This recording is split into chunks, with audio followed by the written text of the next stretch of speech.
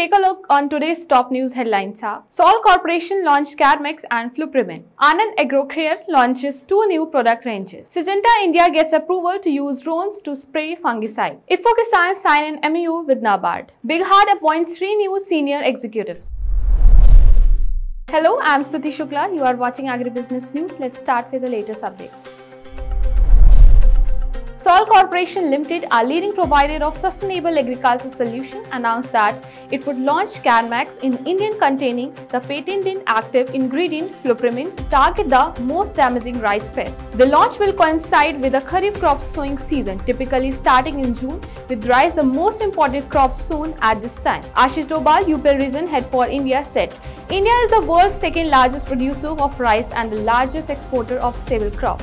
Growers have been waiting for a one-shot effective solution to protect against different rice pests. Through Karmax, SWAL is delivering top-of-the-industry control of YSB and BPH.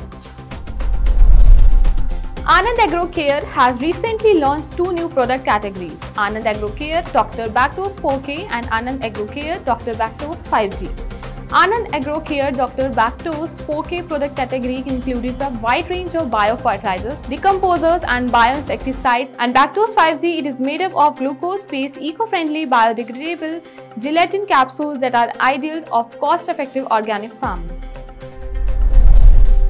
Central Insecticide Board has given its approval to Seed and Agri Solution major Syngenta India to use drone to spray its fungicide, Amritsar top on the paddy crop. This fungicide is used to protect the crop against infections such as blast and sheath blight. Sunil Kurchania, head of crop protection development Syngenta India, said, "We are also evaluating the use of our solution through drones in different crops like cotton, soybean, groundnut, hot pepper, red gram, corn, rice in Maharashtra."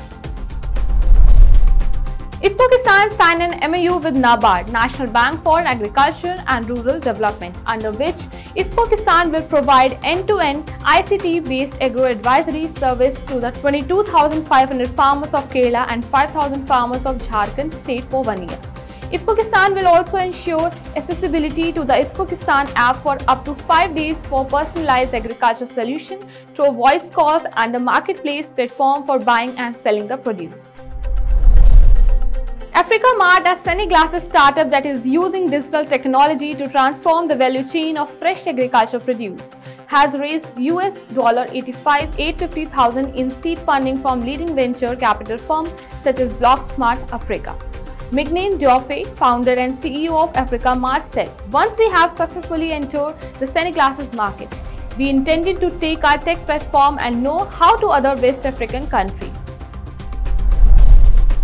Sawantwadi taluk in Maharashtra, Sindhudurg district has established itself fully as a national rubber producing center with the annual production there increasing to 3,000 tons.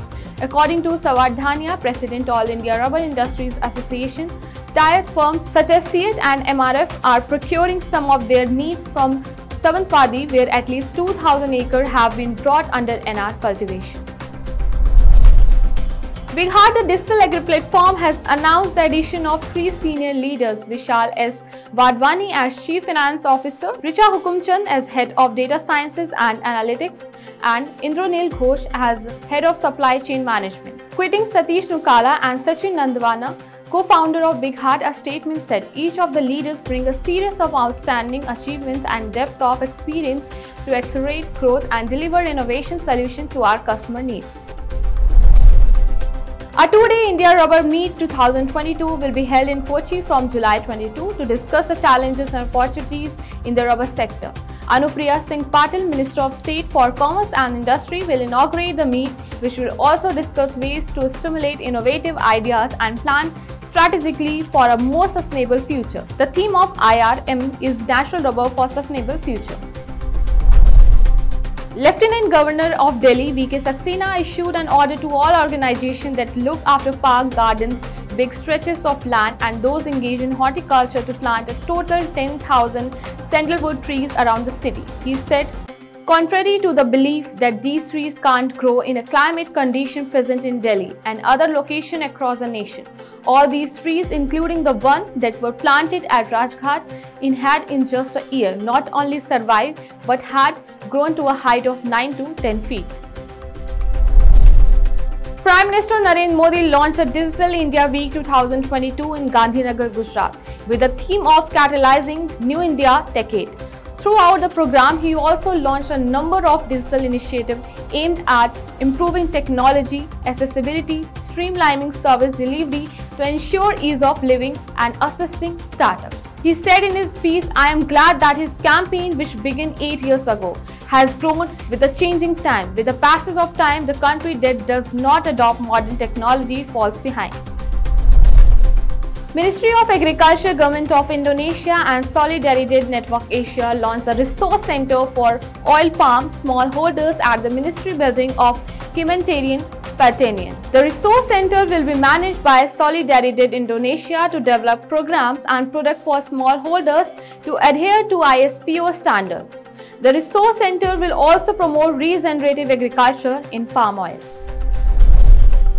Asia's largest integrated exposition on cleaning technology, Clean India Technology Week, comprising of the 18th edition of Clean India Show, Waste Technology India Expo, Lodrex India Expo and Auto Care Expo with 5 conference and seminar is being organized from July 13 to 15, 2022 at India Exposition Mark Limited, Greater Noida. For more such agri updates, stay connected with Krishi Jagran Business. Thank you.